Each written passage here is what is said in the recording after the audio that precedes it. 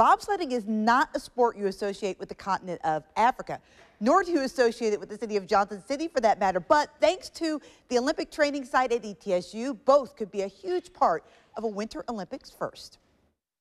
It's kind of a winter sport, you know. You mean winter as in ice? The 1993 movie Cool Runnings was loosely based on the real-life quest of the 1988 bobsled team from Jamaica, who turned heads for being the first from a tropical country to compete in the typically cold weather sport. The Brazil pairing of Fabiana Santos and Mayara da Silva.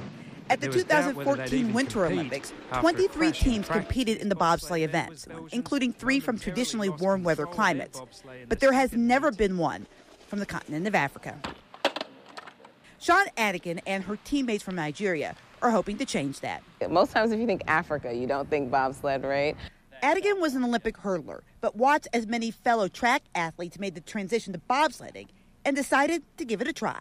A lot of track athletes actually transition very well into bobsled because as a bobsled athlete, you need to be fast and you need to be strong. And track and field athletes tend to have that speed strength background. Her training led her to Johnson City, which may seem like an unlikely site for this unlikely Olympian to train. I live in Houston, and people think it's unconventional that I train for bobsled there, so. But the Olympic training program at ETSU is actually one of the best in the country. The really cool thing about my job is to be able to work with elite athletes from around the world and help them meet their goals.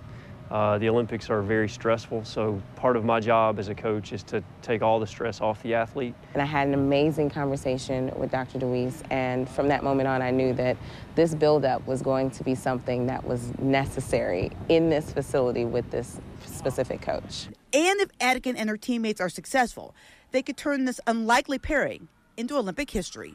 Being the first to do this for Nigeria is one thing that's very special, but being the first for the entire continent of Africa, man or woman, has now become like a monumental idea. You know, this is now, we're tapping on the idea of chasing greatness and creating legacy. There's special athletes like Shawn that's really trying to change for her country and give people hope, and that is really something that I want to, you know, help her with.